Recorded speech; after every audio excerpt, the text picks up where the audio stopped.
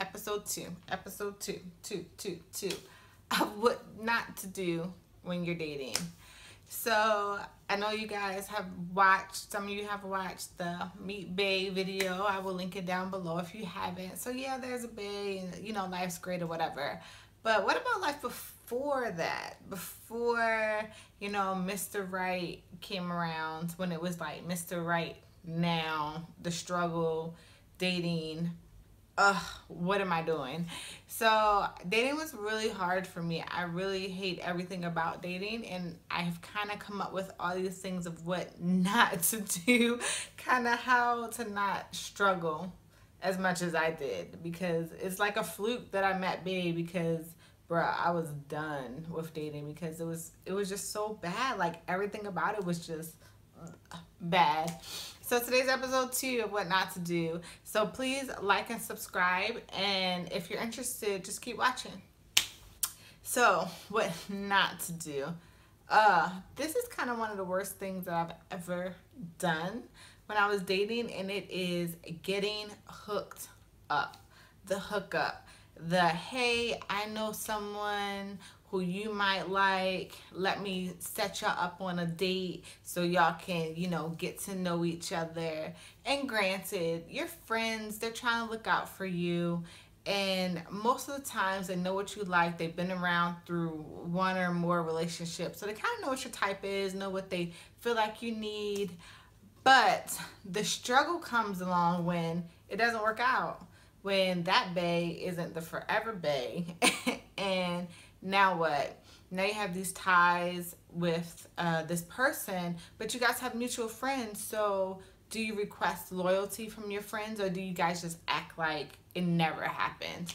And for me, I think it depends on how far the relationship went. If you guys just went on a couple dates and you hung out or whatever, and it just really wasn't a good match, then okay, chalk it up to we're just gonna stay cool and be friends, and it is what it is. But if y'all dated for a couple years and maybe had children and maybe was moved in and really was like trying to make this relationship work, and then it becomes a little sticky, it gets a little hard for you to be like, okay, well, we're gonna walk away from this relationship, but my friends are your friends and our friends are their friends too. That was bad. Never said I could sing, guys. But, that's what I'm saying. So, for me, if I'm dating someone, and of course you get to know their friends, you meet them or whatever, but if it doesn't work out, those are your friends. These are my friends. You say hi in passing. You might say social media friends, but the connection, kind of fizzles most times. But if it's someone who, like, you were like legit my friend for years and years and years before I even dated this person, and then you were their friend for years and years and years before you ever dated me, it becomes hard. And for me, like, my loyalty is like different than any other, and unfortunately, because I will go through hell and high water for any of my friends and I'm super loyal to them, I expect that loyalty back. So the hookup doesn't really work for me. I prefer to meet people on my own, which is hard. It's hard because, when you're grinding and you're working and you have kids and, your schedule is crazy, it's hard to meet people. I admit it is. But I think it's worth it to meet people who don't have ties to others who are around you. Same thing goes for people who you work with. Like, I'm not trying to get hooked up by anybody that I work with, because when it don't work out, or if it doesn't work out, whatever, then I have to look at this person who hooked me up with them every day. Or, sometimes when there's issues, you end up talking to the person who hooked you guys up instead of just focusing on trying to figure it out with the person. So for me, being hooked up is a no go. It is a no go. It is a do not enter, do not pass go, do not collect $100. $100 or 200, whatever.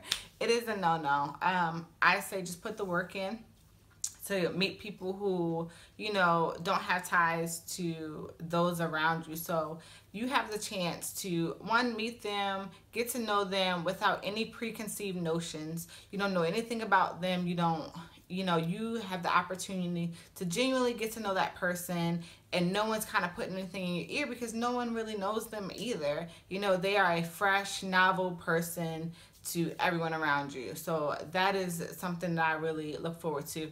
Two, if you date someone who other people know, maybe they've dated other people in the group, then, you know, everyone kind of has their opinion. Everyone's kind of already looking at you guys on a microscope, and it's tough. You know, it's tough to just really give them a clean slate and get to know them and put your all in that relationship, because you're like, well, I know what he did to Susie, so he might do that to me too. When it's someone new, that they can express, you know, their past failures to you in their own words, and you have the opportunity to you know, choose if that's something you want to deal with or not. You know, you're not going in with, you know, these thoughts, these bad thoughts or walls that are already put up because maybe you saw or heard something about them. So I just think relationships needs to be fresh. And the only way it's fresh is if it's someone who, you know, you're just meeting by chance and you really get to know them and give them a chance. And no one is in your ear or in your pocket or anything like that about them. So, you know, just my tidbit. It works for me. It is tough dating because I don't go to bars, I don't go to clubs, I only go to work and home and things like that. But, you know, what's meant to be will be. Can't talk today, but what's meant to be will be. And, you know, if you're meant to meet someone, you will, and it might feel by chance, but it's gonna happen, and you just have to kind of trust the process. But the whole hookup, I know someone that'll be great for you, y'all keep that. I'm good. So thanks guys for watching. Maybe it helped, I don't know, but please subscribe, guys. I really do enjoy this whole series thing that I got going on, because I got a couple of sucky relationships in my pocket that I want to talk to you guys about. So thanks guys for watching. Until next time, bye.